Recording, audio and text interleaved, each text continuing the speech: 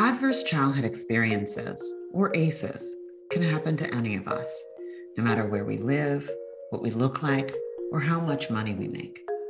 ACEs can lead to toxic stress, and when left undetected and untreated, can have a profound impact on our individual health, our families, and even our communities.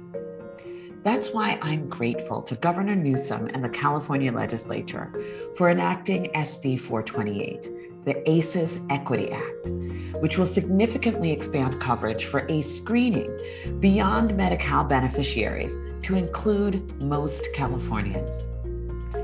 Research tells us that 2 in 3 adults across the United States have been exposed to 1 or more ACEs.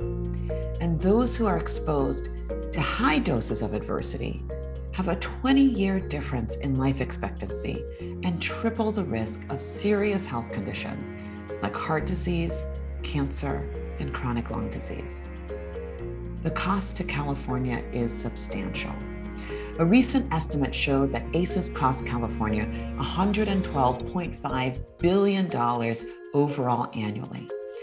That's over $1.2 trillion in the next 10 years. This estimate only considers impacts from 8 common ACE-associated health conditions. The real cost impacts are likely to be much greater. But ACEs are not destiny.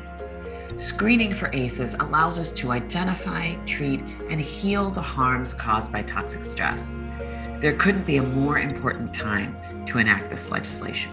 COVID-19 has impacted all of us, but children are uniquely vulnerable to the stress and trauma it has caused because their brains and bodies are still developing.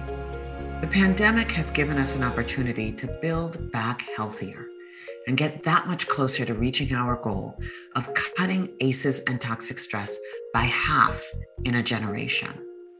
To learn more about the ACEs work we're doing in California, visit acesaware.org.